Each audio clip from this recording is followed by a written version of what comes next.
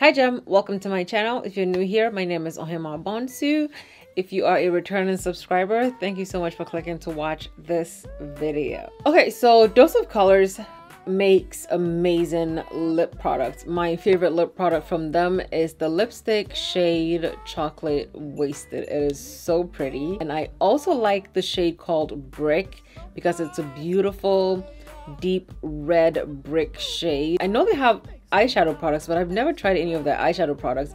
So whenever they announced the launch of the foundations, I thought, give it a try, see what it's about. You might love it just as much as you love the lip product. So that's what we're doing, okay? Today we're going to be taking a look at the Dose of Colors Meet Your Hue foundations. So I actually got this a few days after it launched, and it's been sitting in my shelf for a while because priority, you know. Today it's finally time to try out this foundation and see if we have a good shade match, and also to find out if it can hold up in an 8 to 9 hour day, and also to just see what this foundation is all about. I'm also going to be sharing with you guys some new products that I got in that I feel like I can't put them in an individual video, so I'm gonna put those in this video as well so we can see what they're all about. So if you want to see what products we add to our Dose of Colors Meet Your Hue foundation, then keep on watching.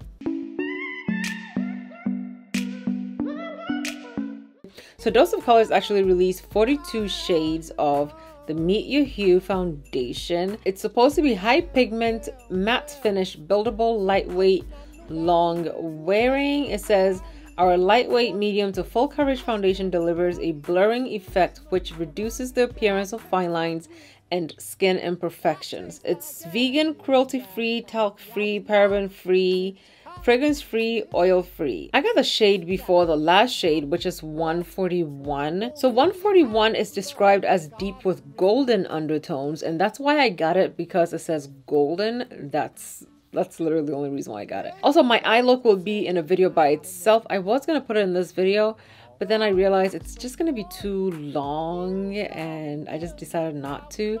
However, jumping into the foundation routine, I have been loving this product right here, okay? And this is the Tatcha, the Satin Skin Mist. So this is a powder mist, 2 to 3 spritzes on your face to refresh skin and neutralize shine.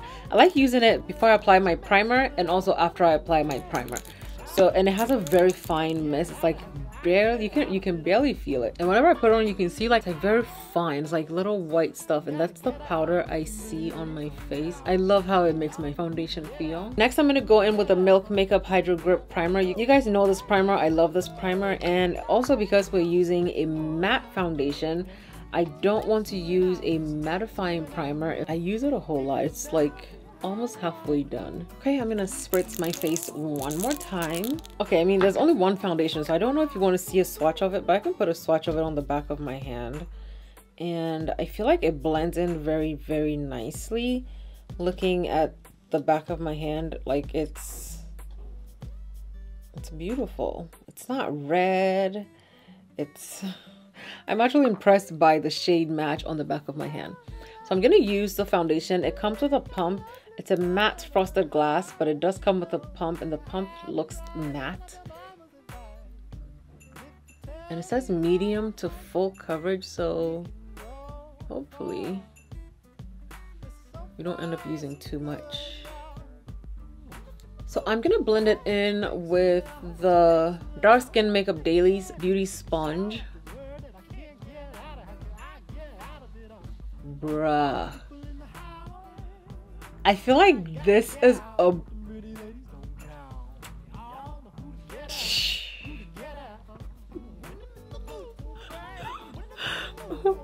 For the people that brought us Chocolate Wasted, if the foundation was crap, I was about to be so mad. But you guys, look at this.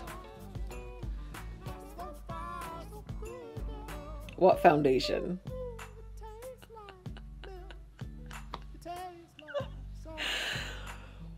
Wow.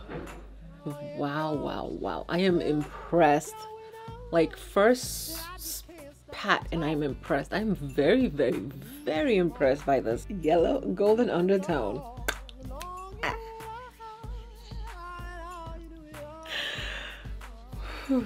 This is my skin in a bottle. Like, you can see the goldenness. Like, the tone balances out my neck and my chest.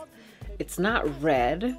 It's not too bright. It doesn't feel tight on my face, but it's dry and it's matte, but it's not like, it's not white matte. I like what it's doing. I like what it's doing. Okay, so I just need you guys to tell me what you think about the foundation match. Let me know what you think down below about the match. The coverage is beautiful. They said it's a medium to full coverage, but I feel like the amount I put on my face was enough for a full coverage look because it's covered and blended into my skin very, very beautifully. Like, as much as I love chocolate wasted, I would have been so disappointed if they hadn't gotten like a shade from me, or if I didn't have a shade in the Know Your Hue foundations.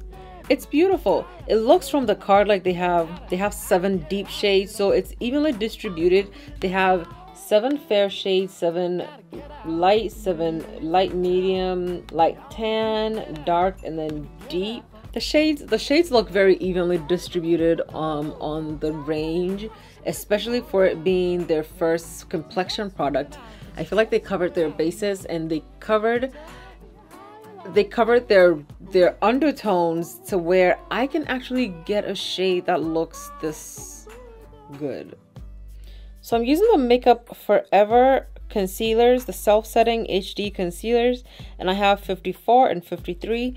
I am going to use 53, but we're using the shade 53, and then if we need to, we can go in with another shade. But these concealers you don't need to set, and I did a video on them on my channel to show, you know, just to test them, because I was a little bit like, this can't be real. So if you want to see that video, I will put it in the card up here, and I will also link it down below so you can check it out. I feel like I put too much concealer on my face. I just feel it. I can feel it. I can feel I put too much concealer. I am gonna blend this in. Okay, I'm gonna put some of the Juvia's Place concealer, and this is the shade number 5. Use the Huda Beauty Easy Bake Setting Powder, and this is the shade Coffee Cake. I'm gonna use that to set my under eyes, and then I'm gonna go over with my Benign Nutmeg. So I'm taking my F37 brush. It smells so good, and I absolutely just love what it does. It's like a little bit brightening on my skin. Make sure I get some on my brows too, because my brows get very oily too. I need to set it before I can do my brows, you know? Okay, I'm gonna go ahead and put some of the setting powder on my neck to help balance out the shade. Even though I don't really need a whole lot, like I literally just use the brush to go over it. So I didn't have to like put a lot of it on to help balance it, because my face is already pretty much balanced out to my chest. Okay, my face is matte, and my face doesn't feel tight or anything, but you can clearly tell that it's matte.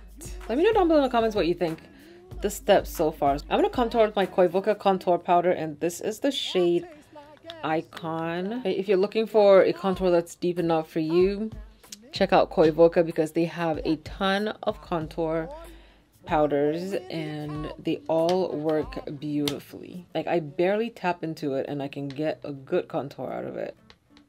Gorgeous. They also have bronzers, by the way. Juvia's Place Saharan Blush Palette Volume 1, and I'm taking this shade and this shade. Okay, my face is matte. I can tell that my face is matte. I don't know what I was expecting, but my face is matte, which it did say it was a matte foundation.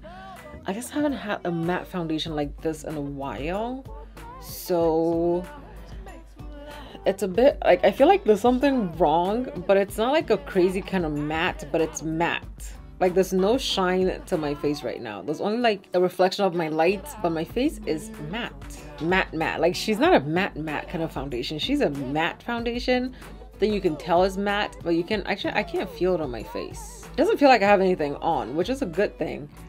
But looking at it, my face is matte. So you guys, LA Girl has setting sprays and misting sprays.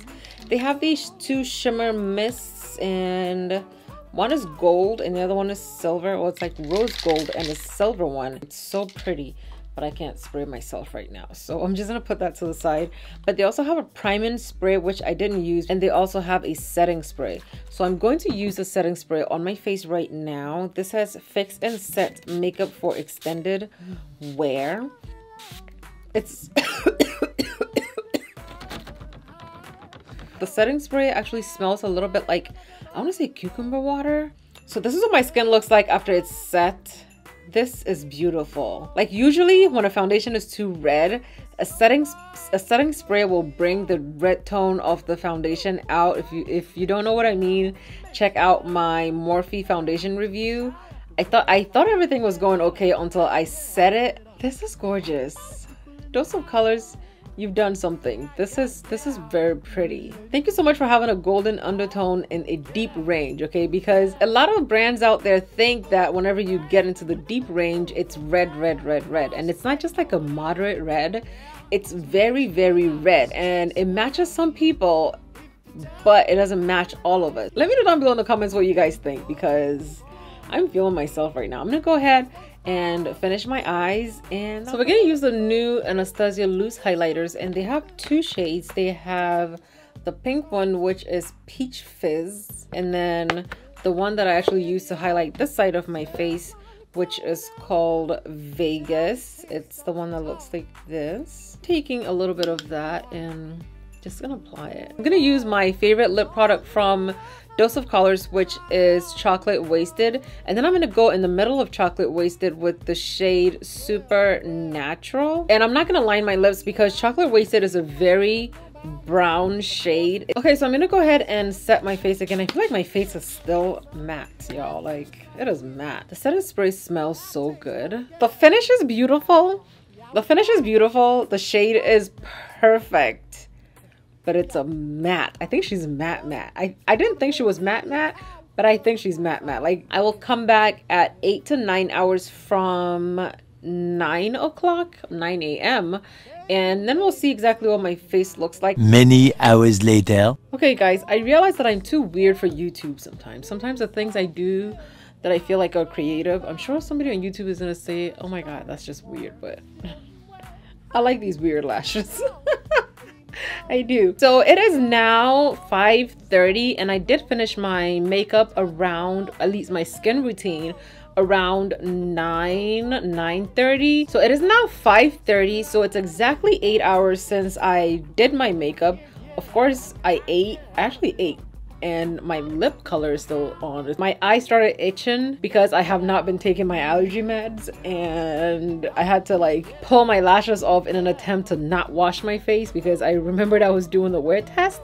So that's why I don't have any falsies on. But this is what my face looks like after 8 hours. You can see that right here is really, really oily. My forehead is oily. My chin is oily. Essentially everywhere is oily, okay? What we're interested in is that did the foundation stay on and not break up or move or slip or slide or crack. So let's go ahead and take a look to see if the foundation broke up, especially on the nose. Slightly moved over here. Everything is still in place. Everything is exactly where it's supposed to be. So my face did get oily, but everything is exactly where it's supposed to be. And if I had just kept powdering my face the whole day, I'm pretty sure my skin would have still looked flawless. But do you see how my oils came through and the foundation shade did not change? I'm just gonna go ahead and use my powder brush.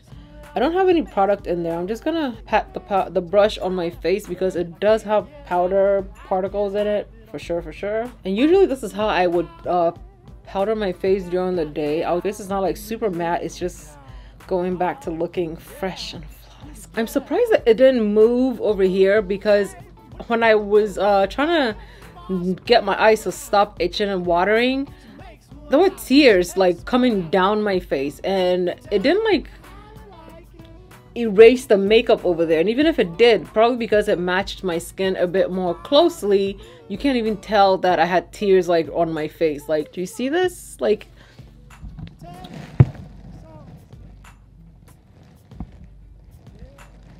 So yeah, this is it for our review. So you guys, this is it for me. If you're somebody who's maybe a shade or two darker than me, you will be able to use the shade 142. If you're someone who's lighter than me, then you obviously have all these options that you can go with. For this being Dose of Color's first complexion product, they did amazing at distributing all the shades within all the ranges that they had.